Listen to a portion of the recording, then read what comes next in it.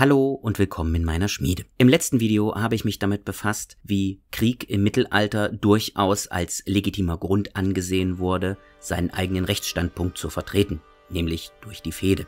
Das war alles sehr theoretisch und deswegen wird es heute etwas handfester, indem wir uns damit befassen, wie Krieg überhaupt geführt worden ist. Das Interessante an Kriegführung und Fehde im Mittelalter ist, dass sich beide in den angewandten Mitteln an sich fast gar nicht unterscheiden. Beide Streitfälle benutzen die gleichen Wege, um den Gegner zur Erfüllung der eigenen Wünsche zu zwingen, nämlich die Vorgehensweise Raub und Brand. Trotzdem musste auch, bevor ein Krieg erklärt wurde oder ausbrach, erst der Rechtsweg beschritten werden. So entsteht zum Beispiel der 100-jährige Krieg zwar als eine Auseinandersetzung zwischen Edward III. Und Philipp VI., dennoch beschreibt der Chronist Froissart den Krieg aus der Sicht seines mittelalterlich-fehderechtlichen Verständnisses. Jean Froissart verweist in seinen Chroniken auf den Absagebrief Edwards III. Und berichtet auch von dem vorher geleisteten Lehnseid Edwards an den französischen König. In den Quellen werden zwar häufig die großen Entscheidungsschlachten besonders hervorgehoben, aber auch die Art und Weise der alltäglichen Kriegführung wird beschrieben. Froissart stellt zwar die großen Schlachten von Crécy und Poitiers zu Beginn oder zur Mitte des 100-jährigen Krieges hervor, aber gleichzeitig befasst er sich auch mit dem Plünderungs- und Raubkrieg, also den berühmten Chevauchés der Engländer. Chevauchés waren Reiterzüge, die dazu dienen sollten, den Gegner zur Schlacht zu stellen. Aber dazu werde ich in einem anderen Video mehr sagen. Diese Form des Krieges kann mit Einheiten in sehr geringer Stärke geführt werden, aber es kann auch ein groß angelegter Feldzug sein, der große Teile der feindlichen Ländereien verwüstet. Auch aus dem Baltikum gibt es natürlich entsprechende Beispiele. So schreibt Johann Dlugosch in seinen Annalen über eine Auseinandersetzung zwischen Großfürst Witold und dem Herzog von Smolensk. Diese verlief über mehrere Jahre, in denen Großfürst Witold die Ländereien des Herzogs von Smolensk mit der Hilfe König Wladislaws von Polen plünderte. Interessant hierbei ist, dass in dieser Form der Kriegsführung eigentlich kein direkter militärischer Nutzen festzustellen ist. Auch die Militärhistoriker selbst konnten lange Zeit in Plündern und Brennen keine Tätigkeiten entdecken, die zur ritterlichen Kriegskunst gehörten. So wird der Krieg der Engländer nach der Schlacht von Poitiers als eine Reihe zielloser Beute- und Raubzüge bezeichnet, die mit mittelalterlicher Kriegsführung nichts mehr gemein haben. Hierzu muss allerdings auch gesagt werden, das hatte ich an anderer Stelle auch schon erwähnt, dass dieses Vorgehen durchaus einen Sinn hatte, nämlich den Gegner dazu zu zwingen, sich zur Schlacht zu stellen und seine Stärke zu beweisen oder durch Untätigkeit den Standpunkt des anderen anzuerkennen. Bereits zu Beginn des 14. Jahrhunderts verfasste Pierre Dubois, ein Beamter des französischen Königs Philipps des Schönen, eine Schrift über das schnelle und erfolgreiche Führen von Kriegen. Dubois spricht in seinem Werk darüber, dass sich die bisherigen Formen des Kampfes gegen Rebellen und andere Feinde, nämlich Feldschlacht und Belagerung, an Effektivität verloren haben. Das Problem an dieser Situation war, dass Burgen nur durch langwierige Belagerungen einzunehmen waren. Gleichzeitig war aber auch kein Feind bereit, sich einem Heer, in diesem Fall dem des französischen Königs, zur offenen Feldschlacht zu stellen. Deshalb zogen sich alle Gegner hinter die Mauern ihrer Festungen zurück. Das neue Ziel der Feindseligkeiten mussten also leichter zu bekämpfende Ziele sein. Die Lösung Dubois war einfach. Zog sich der Feind hinter die Mauern seiner Festung zurück, so griff man einfache Ziele an, nämlich die Dörfer und Felder des Feindes. In Froissarts Chronik und auch später in Otto Brunners Werk Land und Herrschaft sind Raub und Brand also keine sinnlosen Zerstörungsorgien, sondern ganz normale Mittel der Kriegsführung. Wichtig zu unterscheiden ist aber, gerade im 100-jährigen Krieg, dass es das Ziel der englischen Chevauchés war, dem Gegner und seinen Untertanen die eigene Macht zu beweisen und ihn durch die Zerstörung zur Schlacht zu zwingen oder die eigene Ohnmächtigkeit durch Untätigkeit allen zu offenbaren. Für Brunner dagegen ist der Zweck dieses Schlachtentrachtens dass der Druck auf den Gegner so groß wird, dass dieser genötigt wird, den Rechtsstandpunkt des Fehdegegners anzuerkennen. In diesem Zusammenhang schreibt Hannelore Zug-Tucci in Kriegsgefangenschaft im Mittelalter, dass es auch zur Schwächung des Gegners beitrug, wenn man Personen in Gefangenschaft nahm, die eigentlich mit dem Krieg oder der Auseinandersetzung wenig bis gar nichts zu tun hatten. Grund hierfür war, dass Personen, die eigentlich total kriegsfremde Arbeiten verrichteten, wie zum Beispiel Handel oder Landwirtschaft, mit ihrem Tun den Gegner stärkten. Folglich war es durchaus interessant, diese Personen in Gefangenschaft zu nehmen und sie an der Ausübung ihrer Tätigkeit zu hindern. Das Vorgehen Raub und Brand erfüllte auch gleichzeitig noch eine andere Bedingung der mittelalterlichen Kriegführung, nämlich Versorgung der Heere und Finanzierung des Krieges. Hierzu zählt neben der materiellen Beute, die während der Raubzüge gemacht wurde, aber auch die Gefangennahme eines hochrangigen Adligen oder vielleicht sogar des Fehdegegners.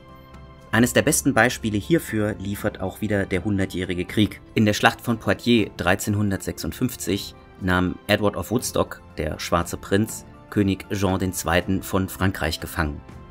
Der englische König befand sich nun natürlich in einer sehr komfortablen Position, denn sein Fehdegegner befand sich in seiner Gefangenschaft. Folglich hatte er eine sehr starke Position in den folgenden Verhandlungen. Erst 1360 wurde Jean II. Aus seiner Haft entlassen, nämlich im Frieden von Bretigny, musste aber 3 Millionen Écus d'Or, also Goldstücke, als Lösegeld zahlen und auch mehrere Provinzen abtreten. Eine andere, nicht zu unterschätzende Rolle in der mittelalterlichen Kriegsführung spielte die Zusammensetzung des Heeres aus den Kontingenten einzelner Fürsten und Adliger. Ein wichtiger oder vielleicht sogar der wichtigste Bestandteil eines jeden Heeresverbands war der Anführer.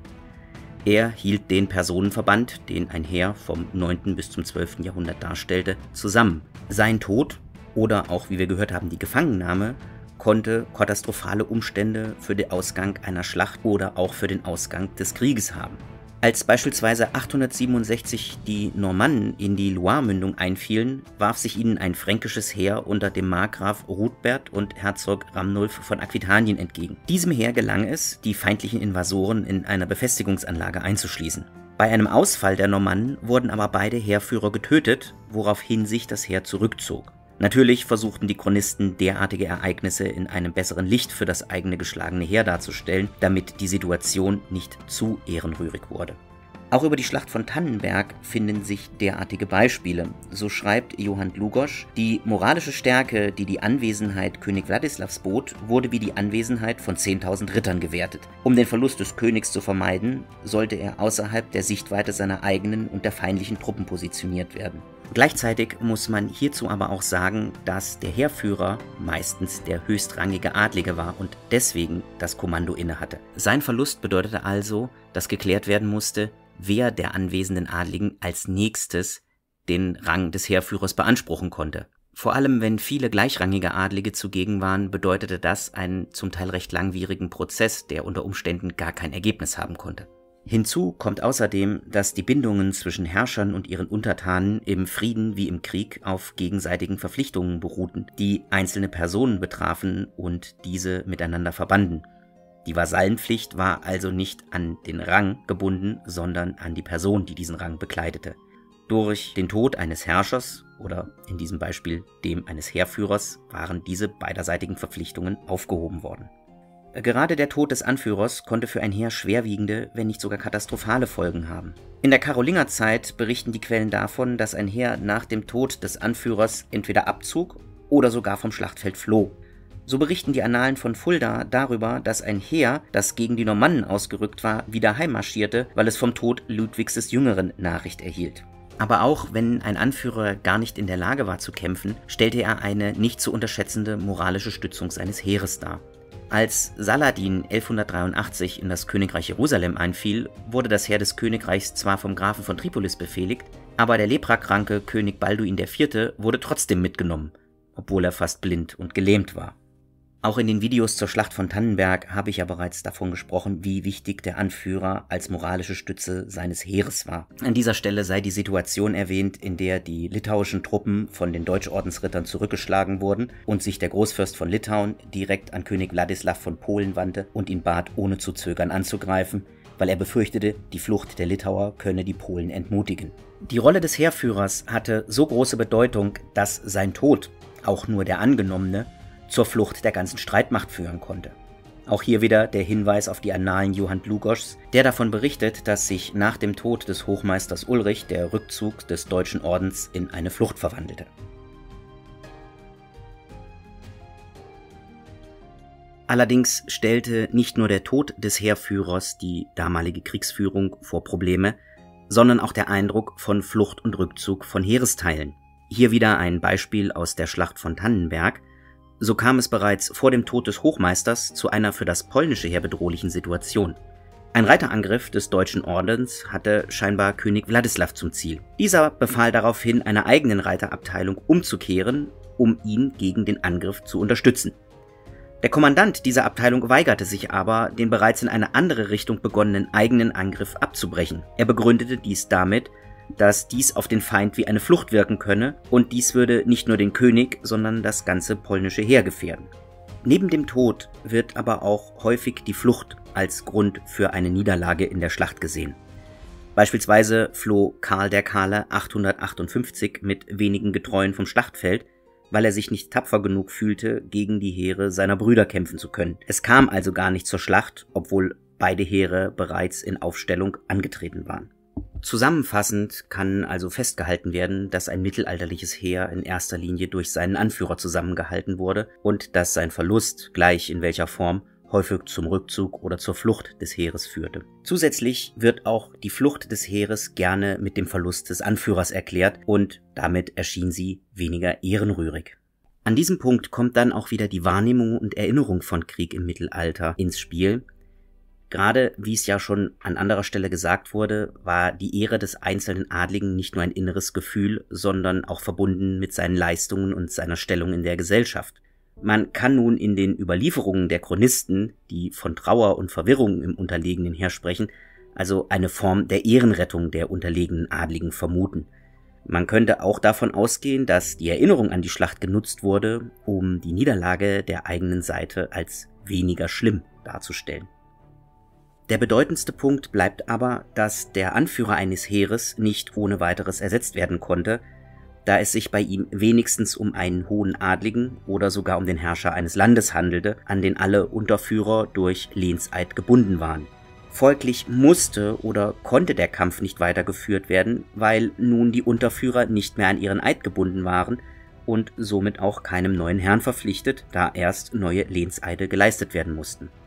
Möglicherweise sahen die an der Schlacht beteiligten Adligen in so einem Fall auch gar keinen Sinn mehr darin, noch für eine Sache zu kämpfen, deren Hauptverfechter bereits tot war.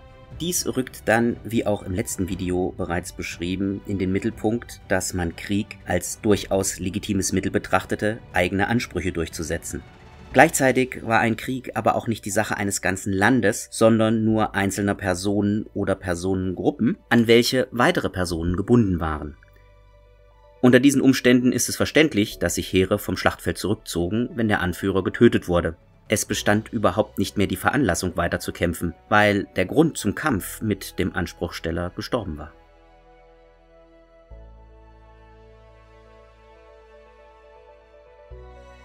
Damit sind wir am Ende des Videos angekommen und auch am Ende der Miniserie innerhalb der Reihe Baltische Kreuzzüge.